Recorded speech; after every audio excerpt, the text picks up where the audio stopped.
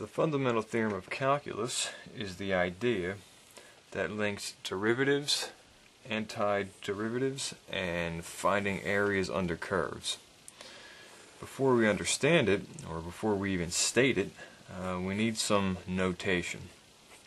And it might also be helpful if you've seen any of this before, if you could sort of roll back the clock to a time when before you've seen any of this stuff, so that we can kind of start from scratch. I think that starting here with no prior knowledge is probably the best way to go to keep confusion to a minimum. Now, if these ideas are improperly introduced, as they so often are, then it can lead you to merely know what the theorem is and be able to state it without understanding why it is what it is. And I want you to understand this completely, so here goes.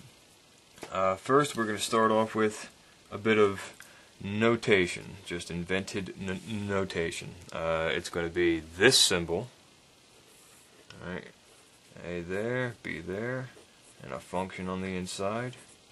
Alright, this is this symbol right there. It's a sort of an elongated S with an A down here, a B up here, some function on the inside, and a dx that just kind of goes along with this long S here. This symbol refers to the net signed area. Net signed area between the curve f of x and the x-axis. It is called a definite integral. And the idea of figuring it out is called definite integration.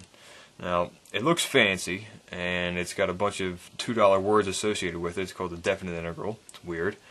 But don't think too much into it.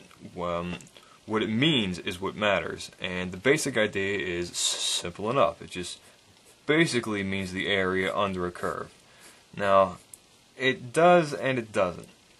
Notice I said net signed area, not just area. And we'll talk about that in a second. But for now, I do want to do a couple of examples of what this could mean with unspecified functions. So if I got a function here, alright, if I got like this, say, call this f of x, as I often will. So say that this is 1 and 3 and 5.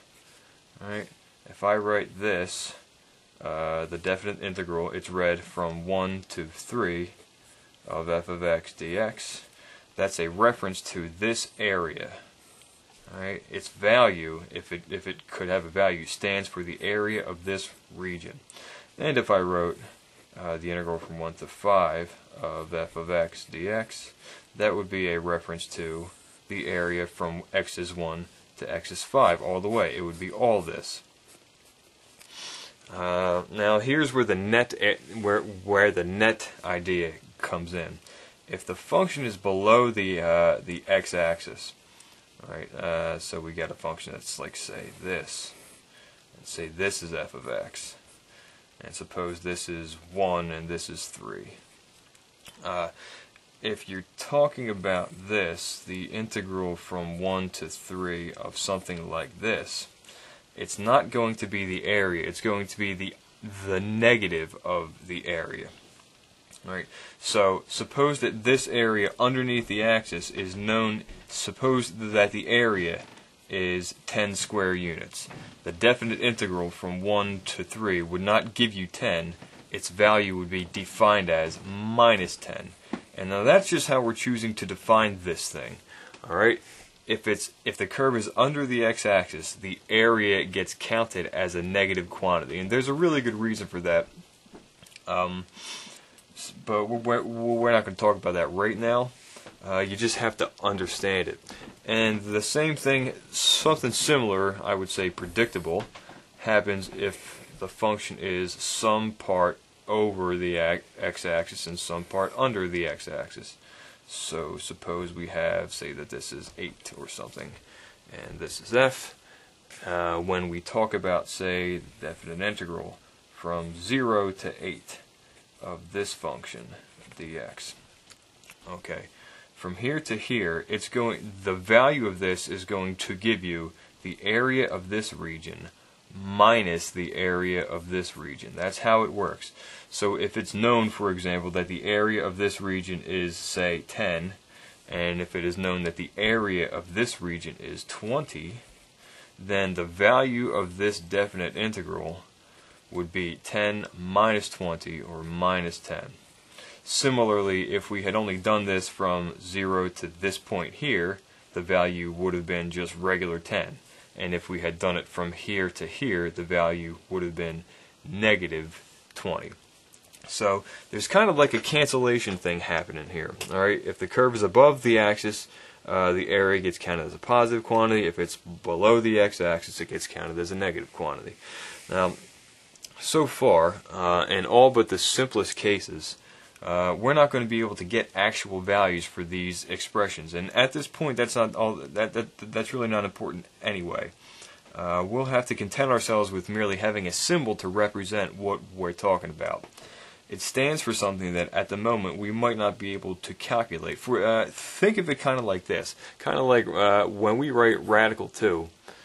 This is really just a symbol for some number that we know exists, such that when you square it, it equals 2.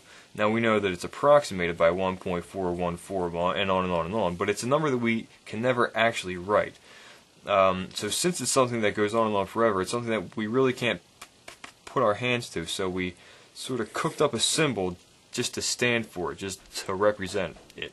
That's how you should think of this notation. All right, think of it as something that stands for something that we're trying to find. But I do have a couple examples of what I mean.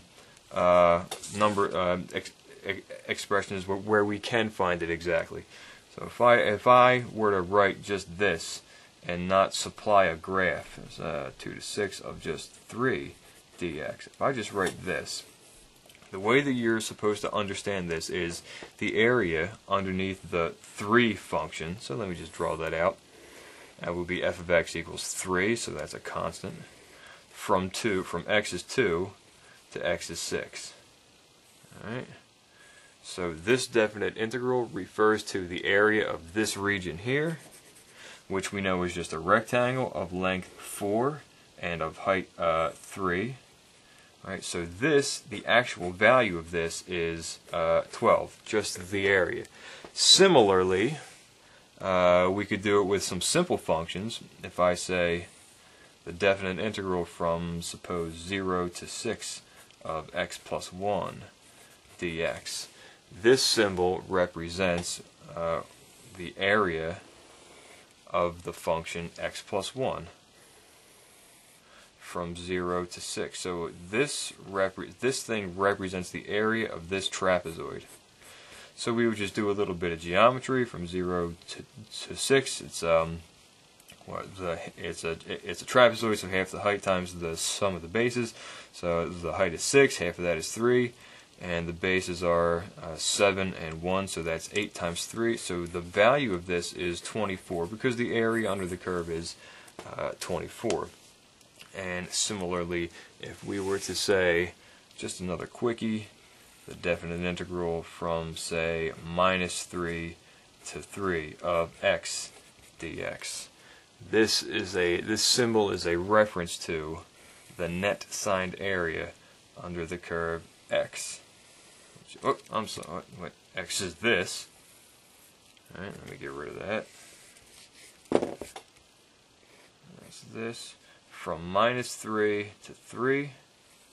So you can see, because of symmetry, these areas are the same, and the value of this definite integral would be 0. So we can use geometry for some of these, but for anything more complicated than that, anything that has like a bend to it, even for something simple, for functions that we totally understand, like 0 to 1 of x squared dx. Now, we know what area that's in reference to, right?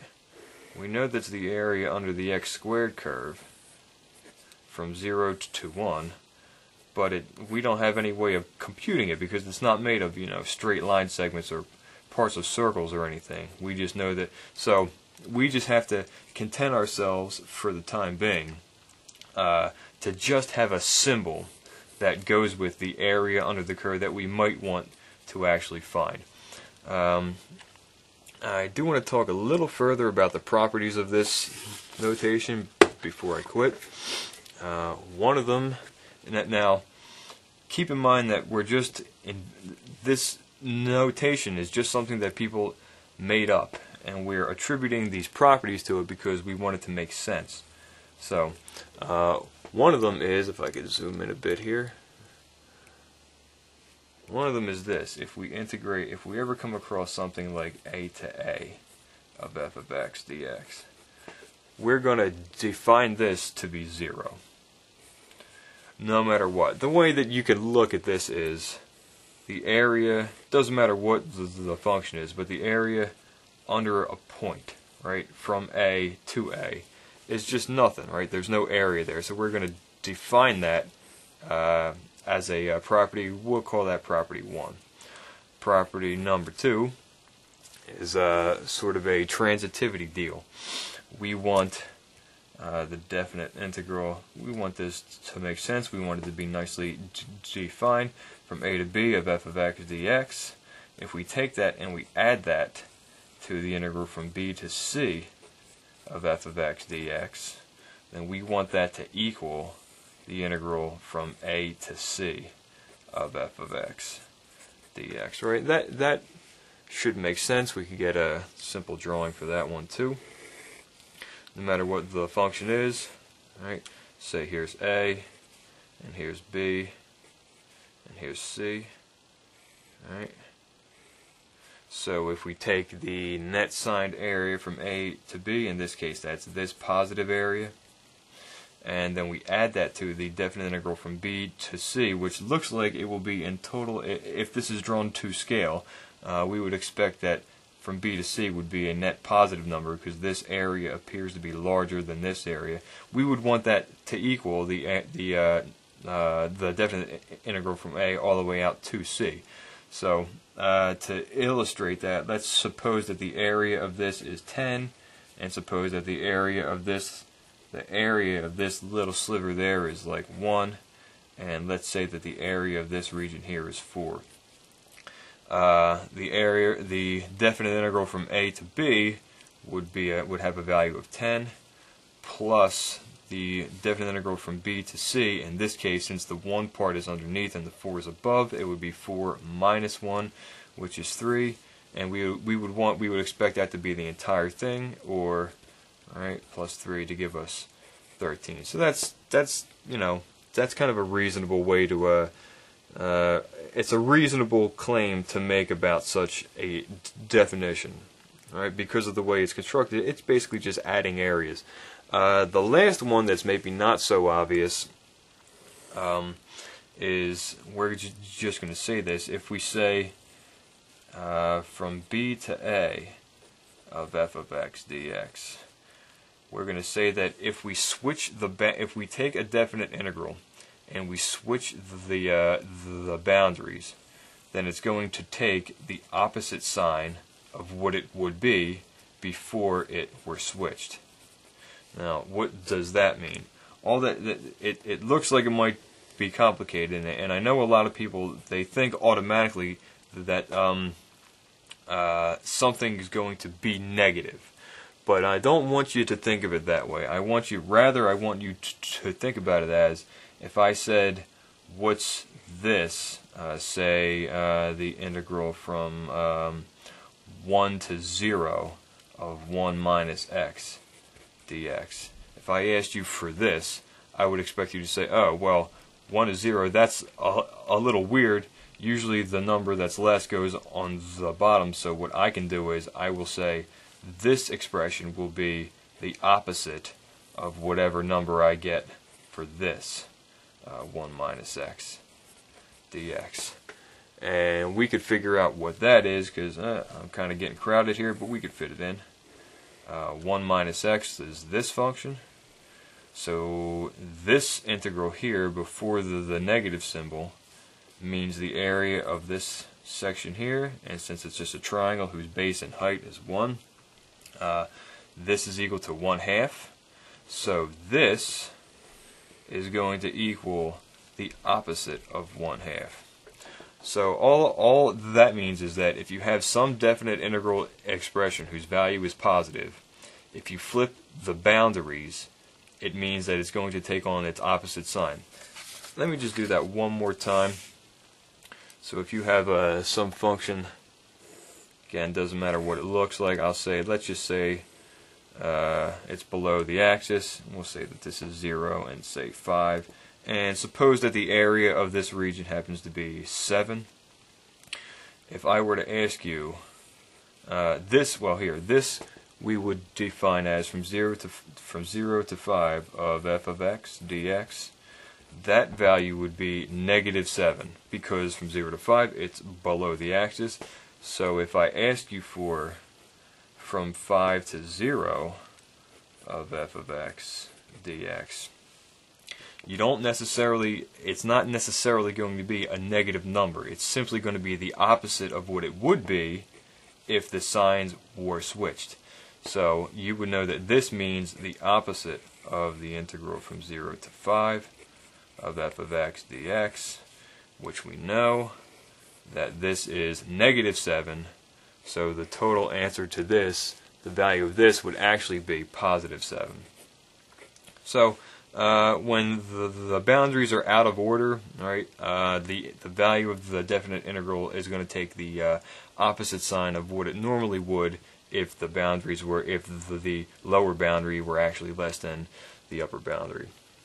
And so now we have the notation and the properties of this thing, and we're almost ready for understanding how to evaluate these exactly using the fundamental theorem. The next part of this should bring it all together. We just need one more concept.